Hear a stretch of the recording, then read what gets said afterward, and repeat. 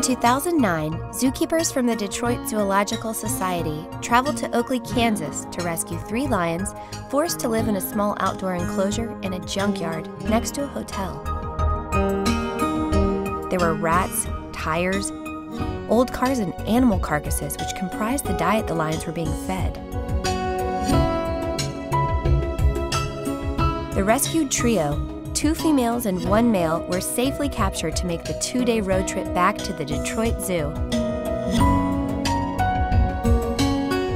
Today, you will find the Kansas lions have adjusted well to their new home, where they share a habitat with 3 other lions, 2 of which were also rescued from private owners. Please join us in making lasting impressions and memorable experiences for our visitors from generation to generation as we protect and conserve some of the most remarkable creatures on Earth.